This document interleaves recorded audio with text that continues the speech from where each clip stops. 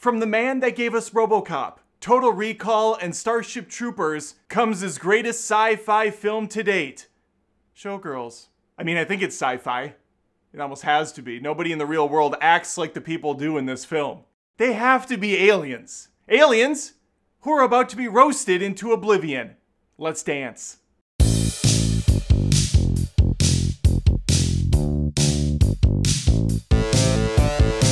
The Patreon producer on this video is Matt Squero. He checked out the roast list, combed through it meticulously, and laser focused in on Showgirls. You too can pick out a movie for me to roast by signing up as a Mithril member on Patreon or right here on YouTube via the join button. We start with the shot of our main protagonist's back. Hopefully we finish there too. The channel's called Adam Does Movies. FYI, this camera shot reminds me of the movie The Wrestler. 80% of the movie is filmed this way. I assume Showgirls was the inspiration for that picture. I think it inspired a lot of movies going forward. Elizabeth Berkley's character is looking to hitch a ride to Las Vegas. With those legs on that body, good luck getting a person to pull over and oh, someone already did. She seems a little bit put out by this guy who's helping her out. He says, hey, you can move a little closer. That triggers her to instantly pull out a knife and threaten to stab him.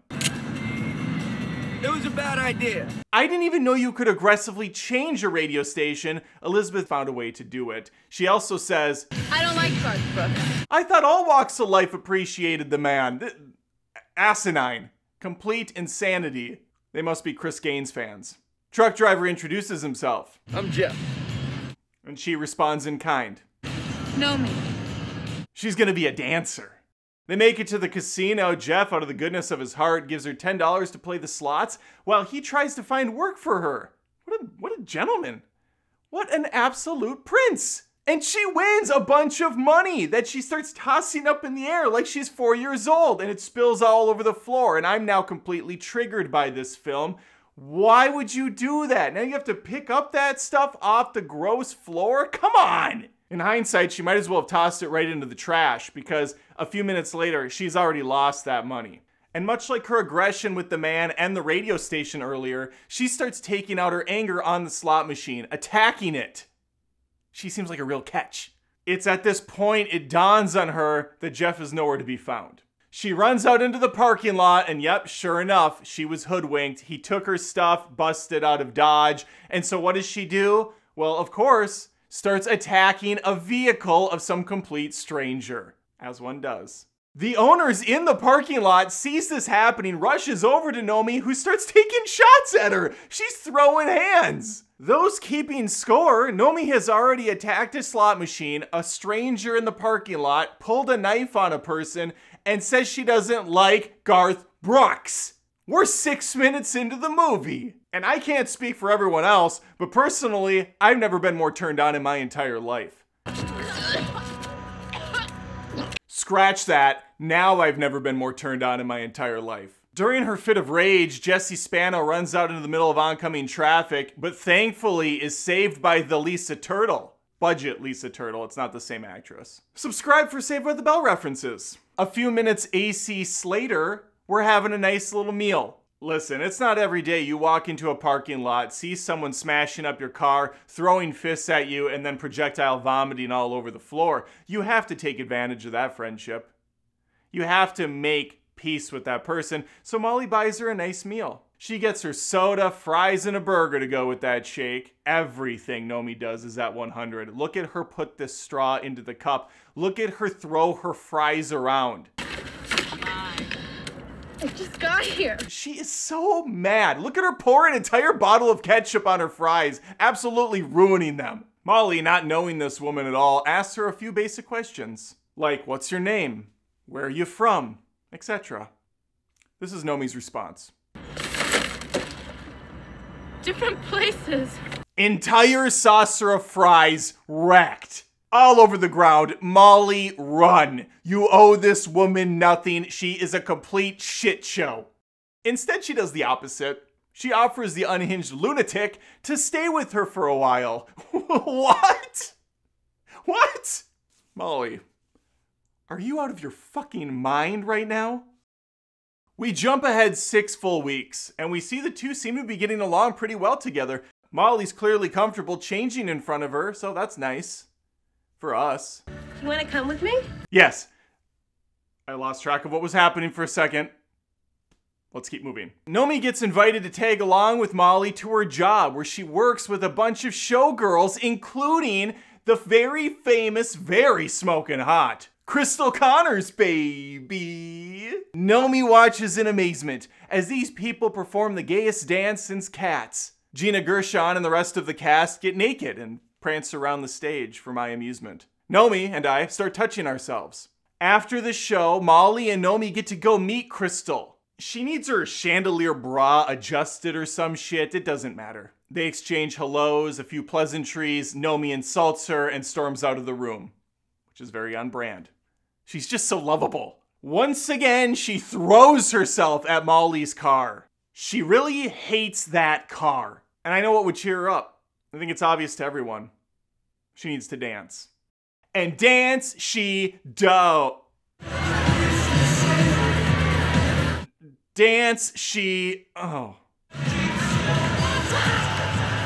I don't know what she's doing, but it's not dancing. Ladies and gentlemen, what we're witnessing right now is less of a dance and more of an exorcism. It looks like her soul is violently trying to escape her body. These are the kind of spasms you see in movies after a doctor tries to revive a dead person with shock paddles. More perplexing, some dude likes what he sees. Maybe he's blind? Regardless of the excuse, he goes over and compliments her, in which she returns the nice gesture by kneeing him in the dick. This leads to an all-out brawl on the dance floor. Nomi's proud of what happened, until she's arrested, presumably for being a terrible dancer. She's then bailed out by that very same guy whose dick she destroyed. He offers to teach her to dance, she offers to kill him. It's a fair exchange. Yeah, well, shit happens, you know? Although she offers to kill everyone, so I guess it's not fair at all. He doesn't owe her anything. We're finally at the strip club. Mama June is putting on a show, while Robert Davi's character is throwing down the ground rules for a new member. Crystal and her posse roll in. What is this walk that Gershon is doing? Why is everything in this movie so odd? This is how I walk. Around the 27-minute mark, yep, that's a Coach Tugnut sighting from Even Stevens. Crystal and her man Zach are smitten by Nomi and pay $500 for a private dance. Glenn Plummer's character tries to get a free showing by peeking his head through that tasteful and elegant beaded doorway. Nice try, perv, we see you. Nomi just made some easy cash, so you know what that means. Shopping spree! On the way out, her friend Molly fangirls over an artist coming to town. I can't wait to see where that subplot goes. Back at the Cheetah Topless Club, Nomi gets the news of a lifetime. She has the opportunity to audition for the greatest show in Vegas, Goddess, starring Crystal Connors. Audition time, and I'm not sure how much of this I can actually show on the internet. It's too hot. But if I could paint you a picture of what's happening here, imagine taking 6 live cats, throwing them into an active washing machine, and that pretty much encapsulates the dance routine going on. The audition, didn't go great, but that might have been the plan all along, as Crystal set her up for this, just to humiliate her. The world of Showgirls is a tough one, Nomi. Did you enjoy that out there? Yeah, darling, I think I did. Earlier I said this movie probably inspired The Wrestler, but now that I think about it, it's closer to Black Swan. Really, Darren Aronofsky's entire filmography has Showgirls to thank. Now at James' place, Nomi learns how to dance somehow worse than before, which seems humanly impossible. He tries to have sex with her, but she claims she's having her period. I think we've all heard that before. It's a likely excuse, and he's not buying it. He calls her bluff, and she says, "Why don't you go ahead and check under the hood then if you don't believe me?" He does. Pops the hand in, what comes out on the other side isn't a pretty picture, and now it's the only way I can achieve climax. Let's just hope for everyone's sake that in the future he doesn't try to get with a woman who claims she has diarrhea. That could be a messy experience for all parties. Fast forward, and somehow she was actually picked to be in Goddess. This sends her over the moon. She quits the Cheetah Club and goes back to James to tell him the good news. The joy is short-lived. He ruins her day by revealing that he's already sleeping with one of her co-workers. And to think, all of this could have been avoided had she just pushed through the whole period thing. Nomi tours the hotel where she's going to be dancing at. This leads to the best training montage of the film. She's on the floor, dry humping the air as people do, and the choreographer comes over to her and just starts yelling into her face. Thrust it! Thrust it! Thrust it! Thrust it, you piece of shit! I'm a little confused now because there's been zero passage of time. This all took place in the same afternoon, but it's been revealed that she's going to be going on tonight to do the performance in Goddess. How? How could she have possibly been up to speed on an entire dance routine, let alone get her balance and her form correctly? I don't know about you, but I know me, and she's up for the challenge. It was a very weird pun, but I think I made it work. And guess what, fam? She knocked it out of the fucking park. We did it! And there's our hero shot. Let's punch in for a nice Kodak smile, fade this puppy to black. Nomi's a star, the movie's over, and no, we still have an hour to go. This nightmare lasts 2 hours and 11 minutes. Crystal takes Nomi out for a nice lunch to bury the hatchet. It's a bit tense at first, but thankfully the girls find some common ground. Doggy chow. And I think it's common ground a lot of us can relate to, because it turns out both these ladies are pretty fond of eating dog food. Puppy chow being the preferred brand for them. I've had dog food. They then longingly stare into each other's eyes for an uncomfortable amount of time. All that dog food eating talk really got them all spiced up. Miss Connors tries to use some of that trademark riz she's got, but Crystal isn't putting out that easy. After some dirty dancing, complete with nipple rubs, I return to this film. It turns out the ladies also had a similar idea as me. Crystal, out of the goodness of her snatch, gets a sweetheart deal for Nomi. All she has to do is go to a trade show for a day, look good, smile, take some photos, and an easy grand is waiting for her on the other side. Crystal did leave out some crucial information, such as the fact that Nomi's going to be treated like an escort during this nice little weekend getaway. Nomi throws one of her classic trademark fits, busts in during a makeout sesh between Crystal and Zach, tells him the news. And Zach, being a good man, stands up for Nomi, calls up the sleazebag, tells him to back off and stop doing this to his dancers. He then immediately calls her back and says, no, yeah, we're good, dude. Everything's cool. Keep doing what you're doing. Oh, Nomi, you gullible idiot. This town is gonna eat you up and spit you out. Side note, Zach must go through a new phone every week because he hangs up on this thing like he has a vendetta against it. Just... I know. Yeah, okay, I'll talk to you later. Okay. Okay, that sounds great, bye. Zach wins. Phonality. We are spinning now. Everyone is spinning now. La la la la la la. Na na na na na na na. La la la la la la la. One of the girls gets the Tanya Harding treatment, breaks her leg, and she's out for a month. Don't talk shit about your coworker, or you're gonna wind up in a body bag. We have a family reunion as Al and Mama Cass stop by to give Nomi their best. Zach offers to give her a ride, in his car and in his sheets. And unfortunately, once again, I can't show much of this scene. It is too hot for everything. Essentially, what takes place here is Elizabeth Berkley has what can only be described as a full body convulsion in the water as she's making love, if you want to even call it that, with Zachary. They're in the water and he is thrusting the living hell out of her as she's laying back doing a crappie flop. The poor girl looks like she's being waterboarded. It's really quite a spectacle. I can't imagine being on set that day.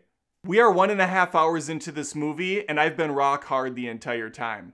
Nomi must have made quite the splash with Zach, as the next day she's offered the role of a lifetime as understudy for Crystal. That's right, our girl Nomi is no longer a call girl, no longer a stripper, no longer a supporting dancer. She's now a strong showgirl lead.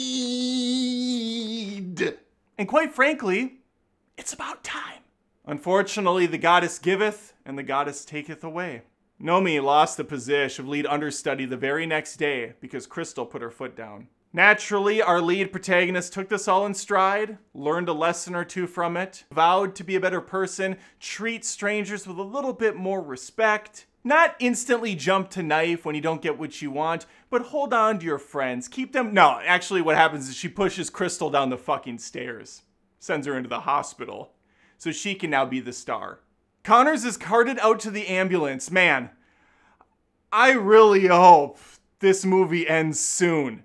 And just like that, the Stardust Hotel has its new star. Like a slutty phoenix rising from the ashes, our Nomi is born anew. She has it all. Molly also gets to treat herself that night because Andrew Carver is gonna be at an event Nomi's going to. She gets to meet her idol. Not a great first impression as Andrew instantly propositions Nomi. Nomi fires back with the proposition marked "fuck you." Subscribe for Methods of Mayhem references. Budget Chad Kroger and his crew take Molly up to their private penthouse. And let's just say the night doesn't go well. Let's just say I don't think Molly's gonna be picking up any more of his albums in the future. Nomi is furious when she finds out the cops aren't involved in what took place. She attempts to call the cops from the hospital, but Zach stops her and reveals that he knows about her dirty little secret past. Her real name? Polly. She's been running from the law her whole life. It appears she's stuck between a cock and a hard place. Zach's got Polly right in his pocket. Nomi decides it's time to take matters into her own hands. And no, for once I'm not talking about several penises. And viciously Patrick Swayze roundhouse kicks him like 35 times. She leaves in the elevator and the doors close, revealing 2 P's. The 2 P's, of course, referring to Polly Pocket. I don't know why I keep trying to make this joke work. She sends her love to Molly, makes out with Crystal quickly, takes her dumbass hat, and now she's back where she started. Fleeing Vegas and conveniently getting picked up by that same asshole from the beginning. She became a star, but what did it cost her? Everything. I like that she tried to kind of make amends before she left. I also like that she straight up abandoned her friend Molly, didn't tell her she was leaving. You know, they were living together. They probably had bills they shared. You know, mortgage to pay, all that stuff. What's Molly to do now? She kind of left her high and dry, which of course is on brand for this character. Oh my goddess, we made it to the credits. It is over, folks. Roast aside, there are actual people that like this film. They call it a dark comedy. Others say it presents itself exactly how it's supposed to be treated, as a drama thriller. It's noted as a drama thriller on IMDb and other outlets, so who's right here? I mean, honest to goddess, I don't care. This movie blows ass any way you look at it. If it's a parody, it's failing to be very funny. If it's a thriller, it's far too stupid to be taken seriously. Nothing in this movie worked for me, except for maybe the pool Tourette's, because that reminded me of Marv getting electrocuted in Home Alone, and that's fun. Once more, a special thank you to Matt for producing this episode, picking this absolute gem of a film, and for supporting this channel, this one-man operation. Now, something you could do if you want to help is like this video, share it around social networks, subscribe if you haven't, because I post tons of roasts, movie rants, live reaction videos, all sorts of stuff every single week on the channel. I would love to have more eyeballs on it. If you've been here for a while and occasionally you don't see things in your feed from me, you probably haven't hit that notification bell. You have to hit the dumb notification bell for these to show up. And after you do, you're gonna start seeing these videos more often. You'll be so overjoyed, you'll start proclaiming, "I'm so excited! I'm so excited! I'm so scared that I'm gonna miss more Adam Does Movies videos if I don't hit the bell." Again, subscribe for Saved by the Bell references. Preppy.